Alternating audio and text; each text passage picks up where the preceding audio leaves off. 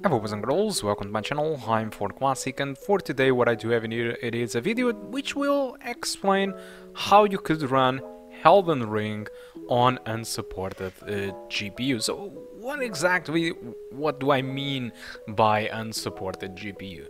You see, Elden Ring have a very nice requirements which will explain what they need. So they need a GTX 1060 with 3GB of VRAM or an AMD RX 580 with 4. But this one is very important. So it requires the X12, no big deal, but this one is more important, feature level 12.0. So what happens really is that a lot of GPUs does support the X12, but not all of them does support the X12 with feature level 12_0. So in this case my GT 740M, which is my oldest GPU, doesn't support it. It supports the X12, yes, but unfortunately the feature level is at 11_0.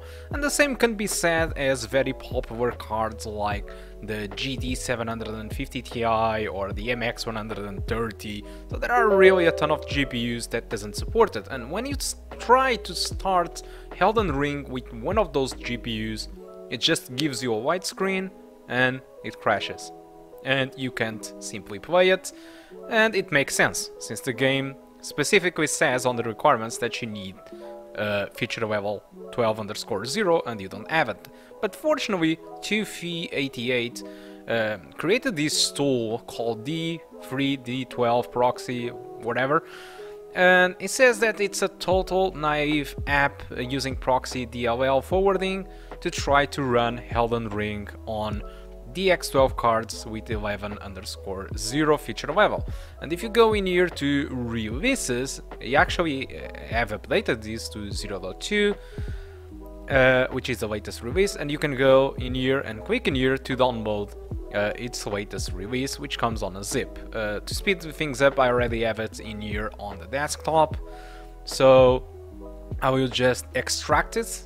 to the desktop in here.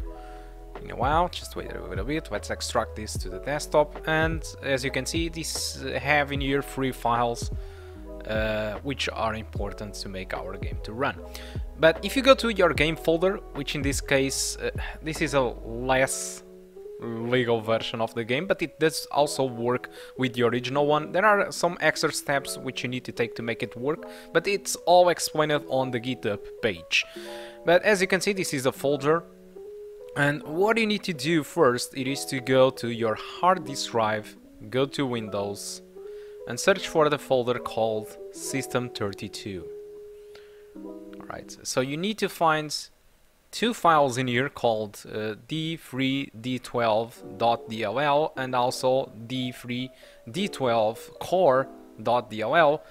Copy them and put them on the games folder where the exe is. And after that you need to rename the d3d12 to d3d12_original. Alright, the one that you copy from System32 and put it on the game folder, you need to rename it to that name. After that you go to the folder which you downloaded from GitHub, copy the 3 files and paste them on the games folder.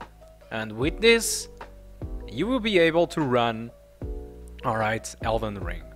Alright, that's exactly just all the things that you need to do. So now that we are done, let's try to run Elden Ring now that we have these files. So white screen, not a good thing, right? But if we wait a little bit longer, it will start. So black screen, this is something new.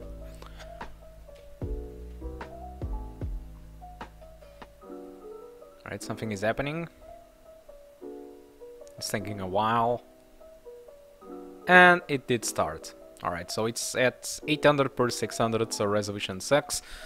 Keep in mind that the game won't be running very well on this GPU, especially recording with OBS. But this is a very old GPU, a very weak one, so it's normal. But if you have a more recent one, like a GT 750 Ti or an MX 130 or a GT 940 MX with 2GB GDDR5, for example, you will be able to run the game. Alright, but for now I will just show you that it is possible to get in the game despite this laptop sucks, and obviously it's incapable of running the game decently, so everything is loading. But as you can see, frame rate sucks. So I will leave you a link on the description for the GitHub page where you can download all the stuff, and there are instructions there to help you, as well as link you to 2 benchmarks that I did perform on the GT 740M and the MX 130. So that's all, thank you a lot for watching, and I do hope to see you soon. Goodbye.